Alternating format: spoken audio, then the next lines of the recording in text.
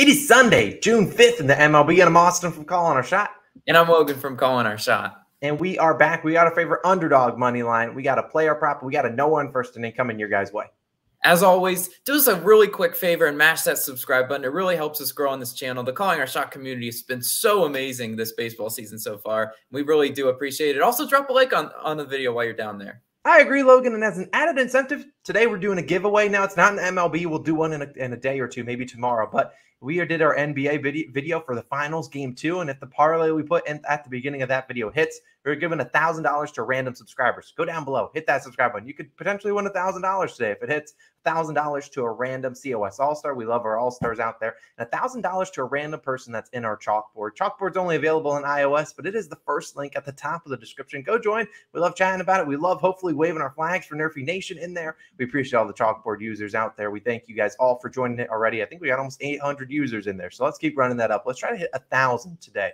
But speaking of COS All-Stars, we love all of you guys as well. Our newest All-Stars, we got Tony, and we owe 2021 and Elijah Bibbs. And I haven't even done a recap of yesterday, Logan, but we love all these people. Let's do a quick recap. It was a 2-2 day, our first losing day in June. We had Braves, screw the Braves, of course, win 6-2, covering their run line and extras, and they don't give us any run support in the first 5. Thanks for nothing. McKenzie over 17.5 outs. He gets 7 innings pitched. It was looking sketchy, but he gets it done. The hit parlay, oh, brother.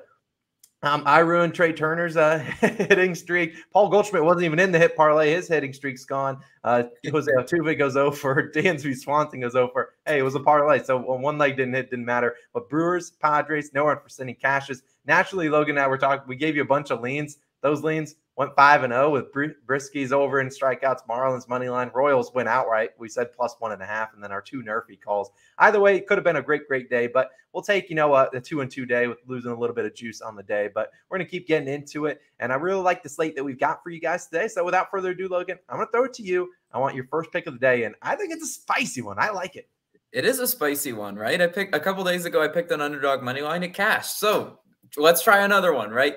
Angels versus Phillies, and I'm taking the Angels money line. Currently +108 odds on FanDuel, as Austin's pulling up right here on Odds Jam. It's a pretty standard, underdog one. It fluctuates +100, +108. I'll take it at FanDuel, right? Now, where are we starting with this one? I previously rescued the Phillies. They were on a 5-game losing streak. And I rescued the Nationals. They were on a 4-game losing streak. I picked each of them to end their losing streaks, and they both won for us. Now the Angels, I got my work cut out for them. They're on a hot 10-game losing streak. So I'm going to try to break that streak today, and I'm going to try to get the Angels in the win column once again. The Phillies have only swept one team all season, and that was the Road Rockies back in April.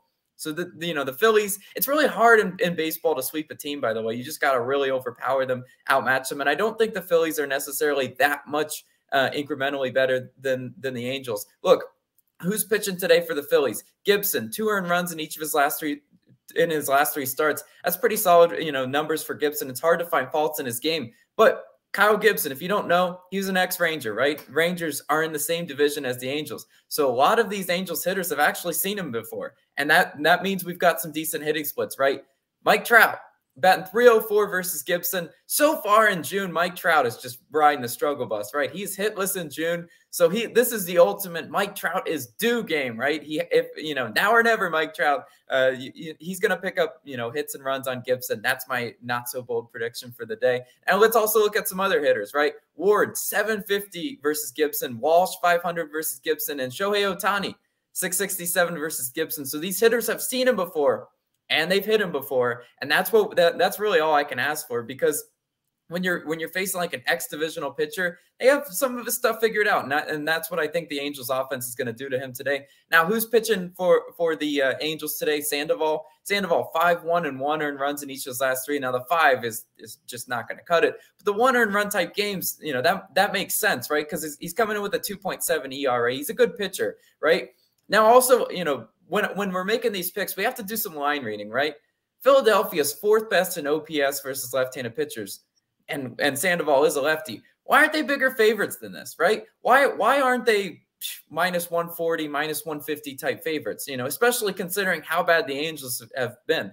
Well, you know what? I think the Phillies bullpen is going to sell them. Finally, right? They've been too good, right? They're 18th in bullpen ERA. They used to be, even worse than that. So they're steadily climbing up. The Angels 22nd in bullpen ERA. I think the Angels are going to be able to get some runs up on Gibson and finally get some runs up on that Phillies bullpen. And like I said, guys, do some line reading on this one. This one just doesn't make a whole lot of sense. I think Vegas is finally saying Trout's going to bust the slump and the Angels are going to bust the slump today. And I'm riding with the Angels money line. Look, when you're picking baseball, you got to hunt for value, and underdogs have a lot of value in baseball, especially long term. But Austin, who do you got for a player prop for today? I love the Angels pick. I hope Mike Trout bounces out of that slump. Today, I'm going to the Rays versus White Sox game, and I'm going to a guy named Lucas Giolito, and I'm taking his over 5.5 strikeouts minus 135 on DraftKings. Now, if we navigate over to our trusty sponsor, Odds Jam, we do see that we really only have a line on Caesars and DraftKings. PrizePicks has it at 7. I probably wouldn't touch 7, but we'll see what FanDuel comes out with. Sharper books are minus 138, so I expect this line to hover around this, maybe go up to 6.5 for plus value, and I probably like it at that for a half unit play. Now let's talk about Mr. Giolito and why we like him today. He's been pretty solid, honestly. I mean, last start, he gave up 6 earned runs, still hit this over, and he enters with a 3.61 ERA, 1.35 whip, and has 59 strikeouts through 42.1 innings pitched. Now, when I look at it, I want a guy that's got more strikeouts than obviously innings pitched, and he's been well above that line. We want to see a guy that can actually strike out guys, and Giolito's been doing that this year. Now, so far, he's had 6+ Ks in 7 of 8 starts. So he's hit this line in 7 of his 8 starts. His lone miss was against the Guardians, the team that actually strikes out the fewest times in the MLB, and he has 7+ Ks in 6 of 8 starts. So it's not just like he's getting 6 and barely just climbing over, cashing on the hook.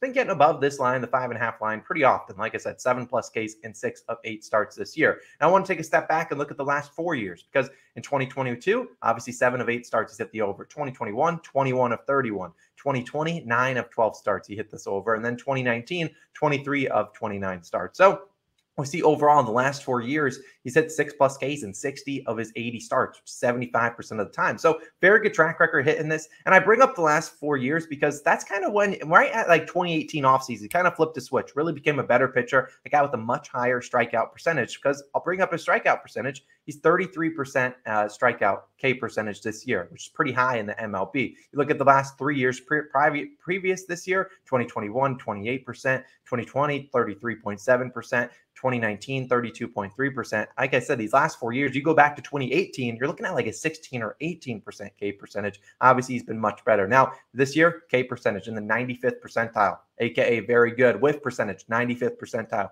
very good. Chase rate, 64 percentile, very above league average. And he's facing the Rays today, a team that's not going to strike out. I mean, they do have games where they're going to just swing at nothing, and that's what I'm hoping they get today. But still, they're 15th in strikeouts per game. Not a team that I'm necessarily afraid of striking out. And Giolito, he has a good amount of plate appearances versus Rays lineup that he will be facing today, although they do kind of switch up some guys. But 57 plate appearances versus the Rays, 24.6 K percentage. So still pretty decent against them. A lot of these guys haven't been hitting him too well. In 5 career starts versus the Rays, 8 and 7 strikeouts both last year, but then 9, 6, and 10 Ks versus them. That even dates back to like 2017. He was still striking out the Rays pretty often. Maybe something he hates against them. I don't know. I'm not going to fight him, but I think Giolito has a great experience versus this Rays roster. When we look at yesterday, Dylan Cease, a lot of people took his over in strikeouts.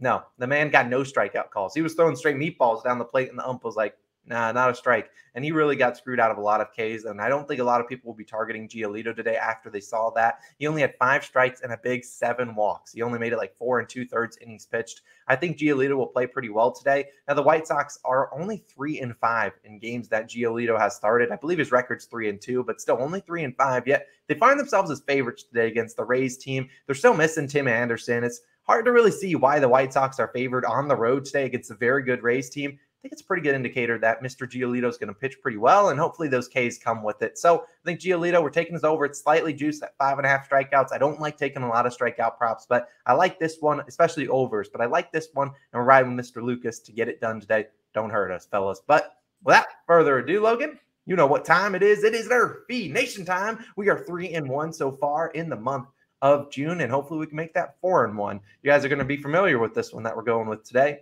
Padres, Brewers. We're taking the no-run first inning, minus 122 on FanDuel. We navigate over to Odds Jam. We see a lot of books. I swear DraftKings, I don't know what's in their NRFI calculator for odds, but man, they juice it to the moon. But we see that we got FanDuel minus 122 and the minus 135 Caesars, minus 127, whatever. You see all the values. But Why do we like it today? Today we got Lauer on the mound for the Brewers, 7-2 on no-run first innings this year. He's been pretty solid, and we're looking at the San Diego Padres offense. Why did we take this one yesterday? They're 21st in first inning runs, really have been struggling. So I think Lauer, he can get us that 3 first outs. What about the next guy, Logan?